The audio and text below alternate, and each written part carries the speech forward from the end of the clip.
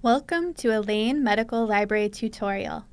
In today's video, you will learn how to avoid hitting paywalls by using our DocXpress document delivery service, a mostly free service from Lane Library. After watching this tutorial, you'll know when to use DocXpress, how to make a request for full text, and what you can expect when using the service. Have you ever come across an article with no full text or PDF available through Lane Library or openly on the web?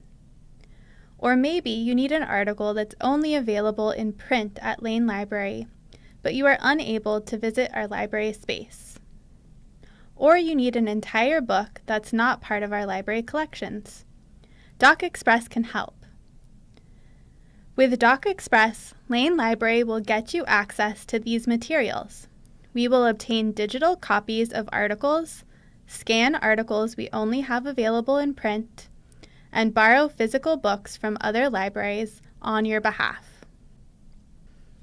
You can use DocXpress if you are a student, faculty, or staff member at Stanford's School of Medicine, a staff member at Stanford Hospital and Clinics, or Lucille Packard Children's Hospital, a student in a Stanford Bioengineering or BioX program, or a Stanford undergraduate student in a Hume Bio major.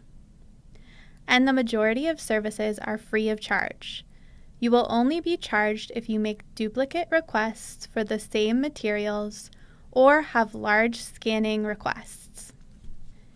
To get started, you need to create a DocXpress account. Your DocXpress account is separate from your SUNET ID or hospital ID. Visit our library website at lane.stanford.edu and navigate to DocXpress Document Delivery Service under the Services menu. On the DocXpress homepage, select First Time User, Create an Account under the Login option. Read our copyright statement and follow the prompts to create your account. You must use a Stanford-affiliated email address for your account. Once you have an account, you can begin making requests. There are two common ways to make a request.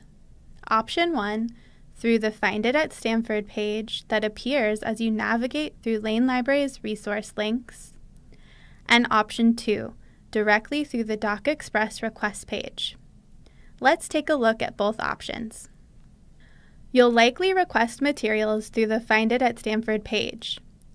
As you search through Lane Library or databases you access through our website, occasionally you'll encounter articles with no full text available. When that happens, you'll see the Find It at Stanford page with the message, "No direct link to full text available." In this case, you can try searching for the article on Google or Google Scholar to see if it's freely available somewhere online. If not, select the DocXpress Document Delivery Service link to be directed to the DocXpress login page. Log in with your DocXpress account. Remember, this is not tied to your SUNET or hospital IDs. You can create an account if you have not already, or update your password if you no longer remember it. After logging in, you'll be taken automatically to the article request page. Many of the fields in the article request form will be pre-populated with information from the Find It at Stanford page. Check the information and fill in any missing details.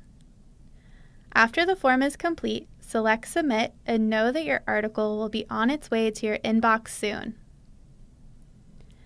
Another option for making DocXpress requests is to go to the DocXpress homepage directly through our website. After logging in, you can select the material you are requesting under New Request. On the article request page, enter the DOI or PubMed ID at the top of the page to ensure we don't have immediate access. After you make a request, you'll be able to see your pending requests in DocXpress. Most requests take 1 to 2 business days to process. The turnaround time for print books is longer due to the need to transport physical materials. When your DocXpress request is filled, you'll get an email notification. For article requests, you'll have 30 days to log in to DocXpress and download the PDF. Make sure to retrieve your article during the 30-day period to avoid duplicate request fees. You can find more information about DocXpress on our services page. Please reach out to the DocXpress team using the Contact Us form if you have any questions. Now you can start using DocXpress to get quick, easy, and free access to materials that are not available in our library collections.